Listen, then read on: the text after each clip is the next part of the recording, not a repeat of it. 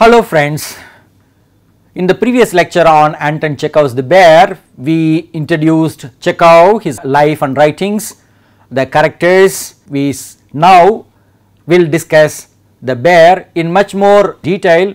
We will pay attention to the characters of Popova, Smirnov and Luka. We will see the significance of the offstage character Nikolai Mihailovich. We will also understand the importance of Toby and then spend some time for the theme, form, language and literary aspects of the play. Then discuss human relationships and reflections on life and consider some aspects which we can take away for our life, and finally summarize the lecture. What are the objectives that we have? To examine the characters in the bear, to analyze the thematic and formal aspects of the play, to explore the linguistic and literary features of the play. Though it is a joke in one act, it has certain literary features, we will understand them. To understand the human relationships in the play, we have two major characters, a man and a woman falling in love with each other in spite of themselves. That is something very interesting for us. To reflect on the nature of life and consider the takeaways from the play. Anton Chekhov is one of the greatest playwrights or one of the greatest writers. He has so much to give to the world. It is for us to read his short stories, plays and understand what he has to tell us about humanity. We are already familiar with these characters. Elena Ivanovna Popova. She is a land-owning little widow with dimples on her cheeks. Grigory Stepanovich Smirnov is a middle-aged landowner. Luka is Popova's aged footman. Footman is a servant. Nikolai Mihailovich is the dead husband of Popova.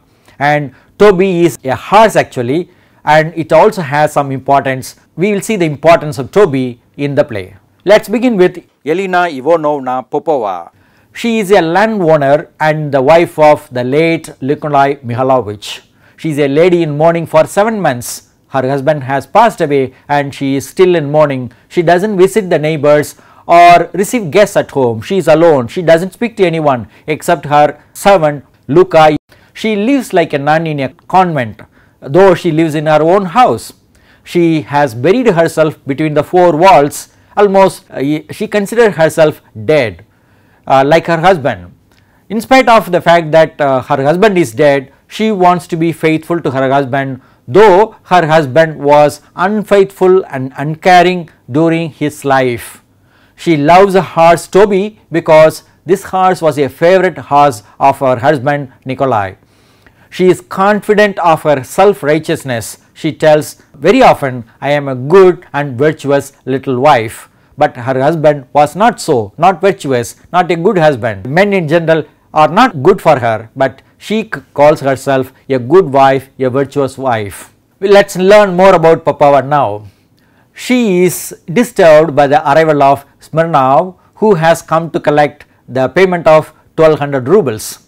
She plainly tells Smirnov she cannot attend to money matters when she is in mourning and when her steward is away from her. She requests Smirnov not to shout and to behave well in the society of ladies because Smirnov wants to somehow get the money from her. He shouts at her.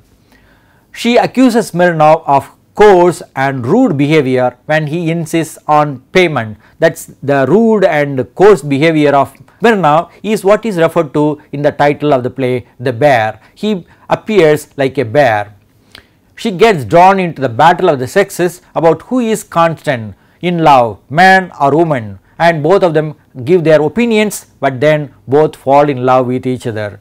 She is exposed by Smirnov about her makeup even in mourning.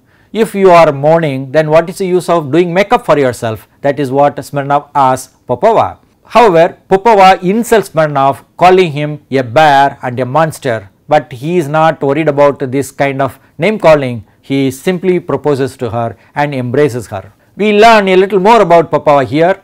Popova accepts a challenge for a duel with guns, but she doesn't know how to shoot. She takes the gun from her house and asks Smirnov, teach me how to shoot, and she wants to shoot Smirnov, the teacher of gun for her. She asks Smirnov to teach her shooting and patiently learns from him. She invites him to the garden for a duel. She doesn't want to do it in the house, she wants to go out of the house. However, She attracts Smirnov with her strong will to fight. The will to fight is attractive for Smirnov. She decimates him with her powerful attitude. She also tells him to go away but accepts his embrace. She tells him go away, but when he embraces her, she accepts it.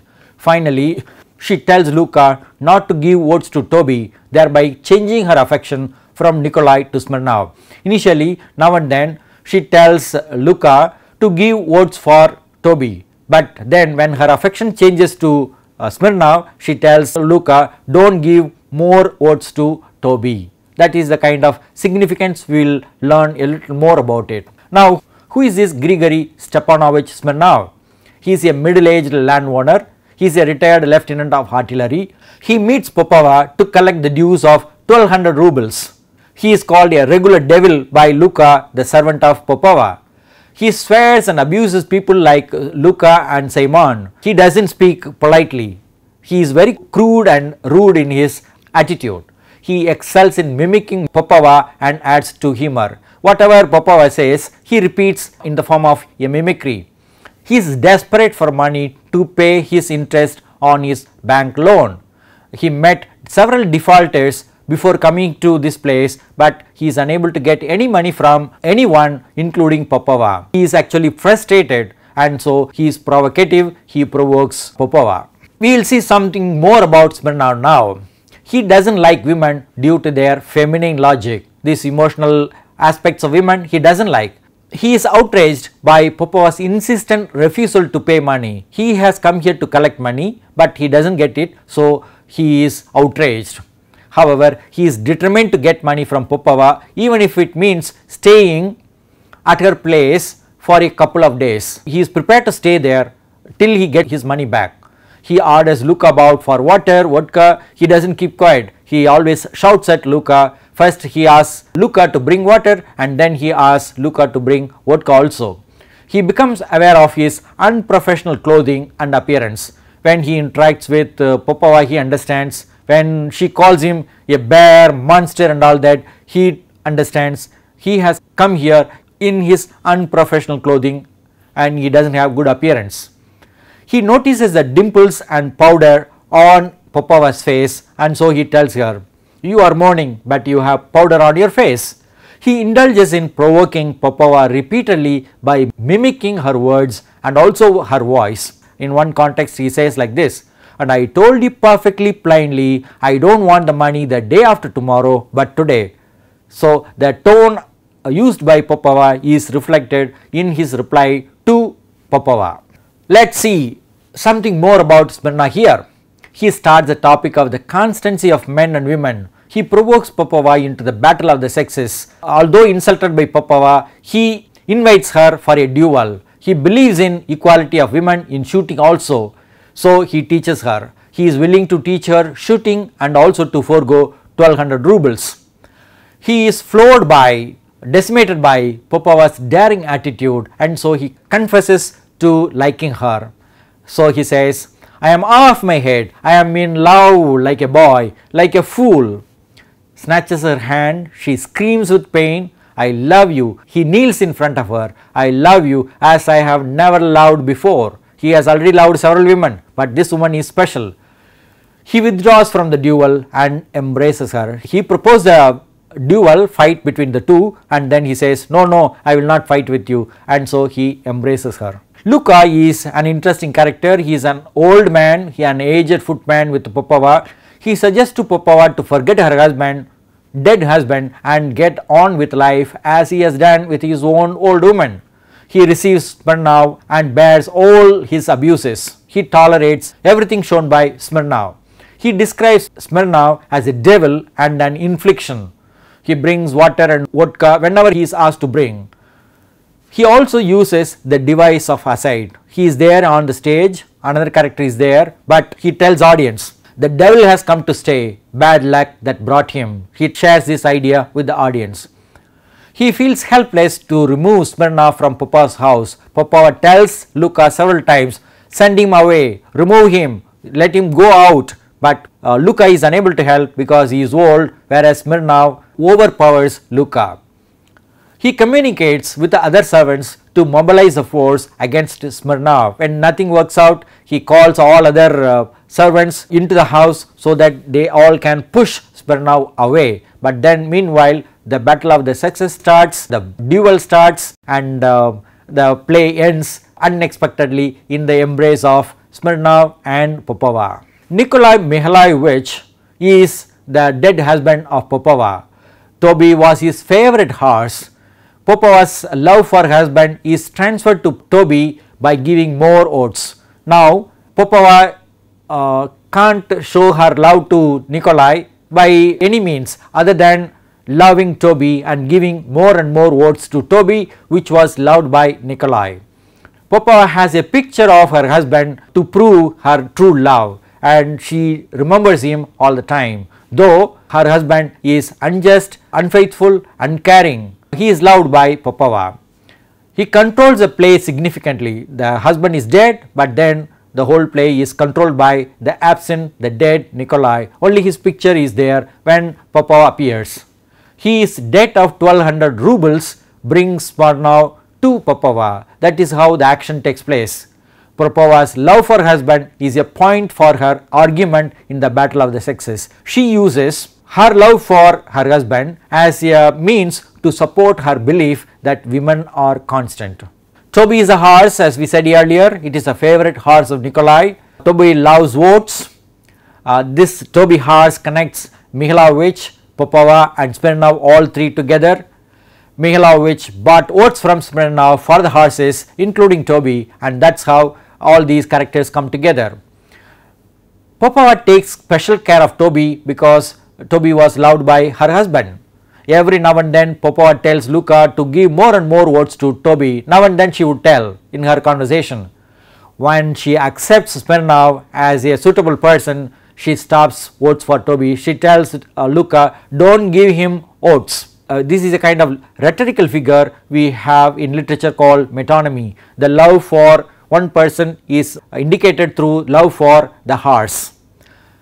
Toby was loved by Nikolai. Nikolai is loved by Popova. So Popova loves Toby. This is a kind of metonymical relationship that we have in the case of Toby.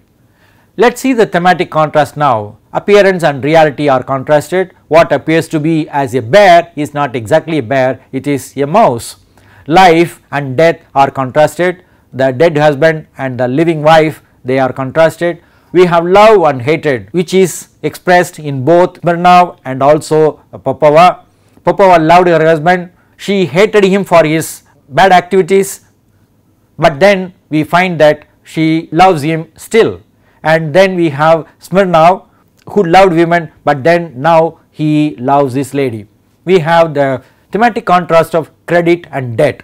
Popova owes some debt of 1200 rubles to this man Smirnov, and so he has come here to collect the debt.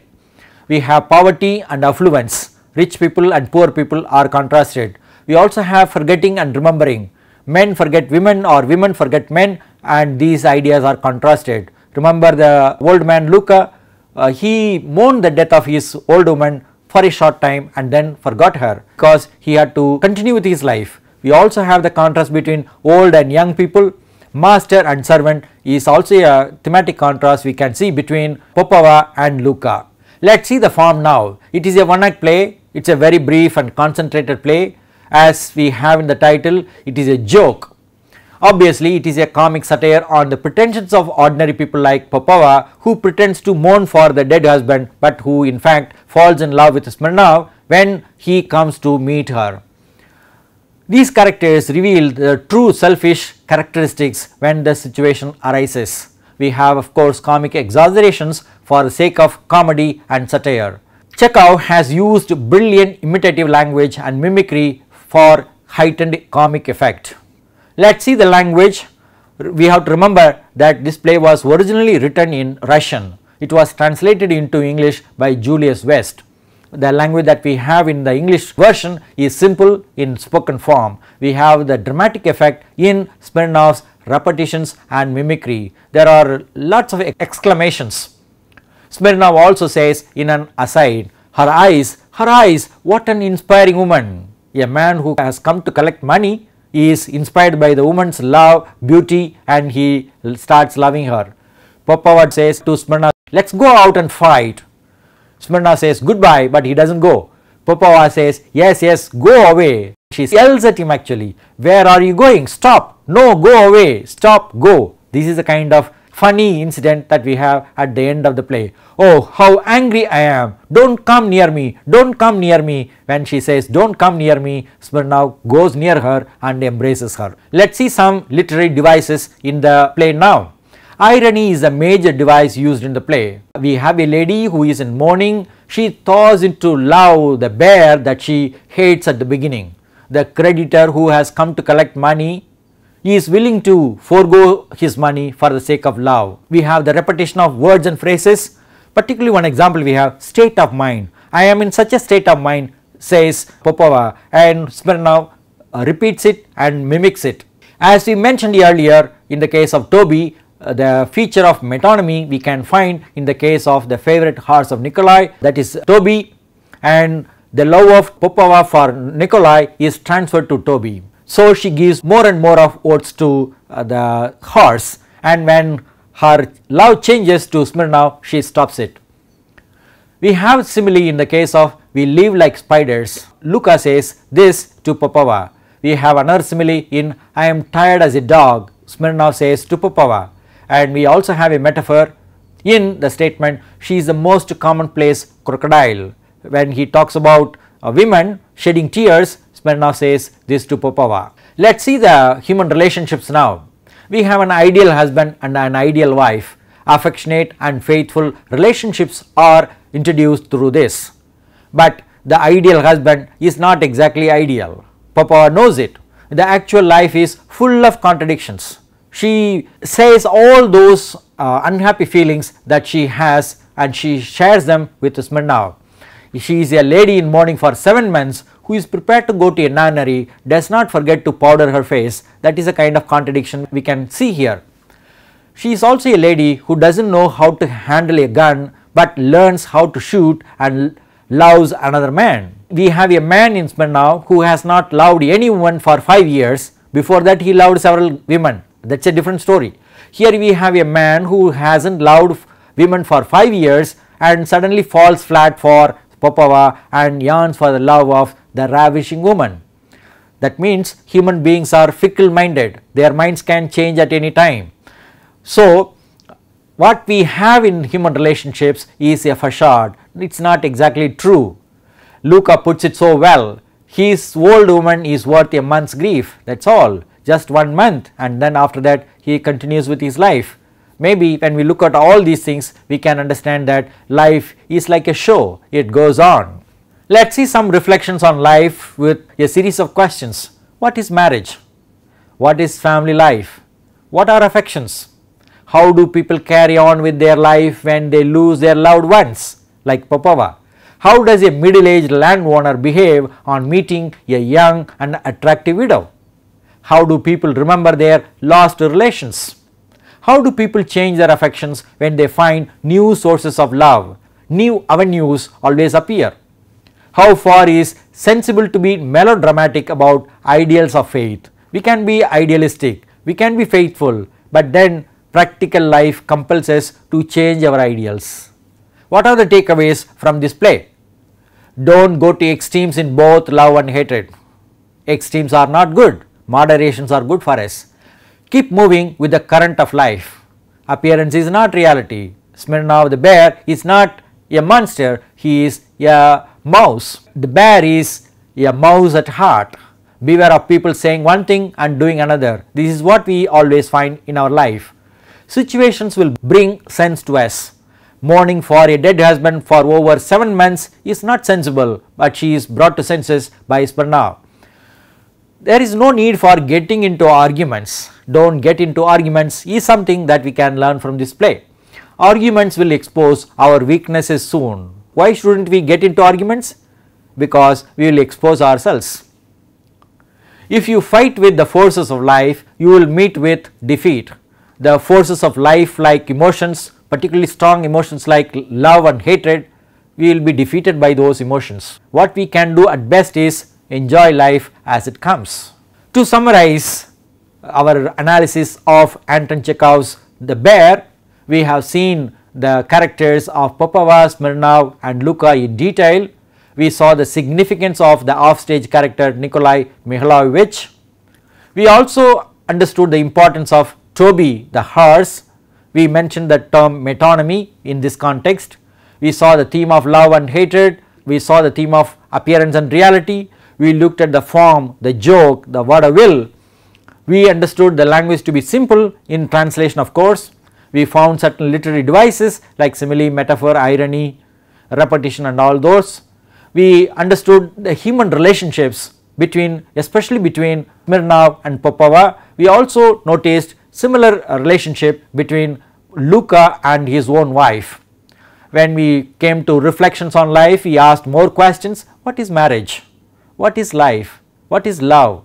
These are subject to changes. That is what we understand from this play, particularly Chekhov's play The Bear. We saw certain takeaways. Enjoy life as it comes. Here are some more references for you. Please go to these references to understand more about Anton Chekhov and his play The Bear. You will appreciate it much more. If possible, read other one-act plays or even full-length plays of Anton Chekhov and learn more about life, love, hatred, appearance, reality and everything else. All the best.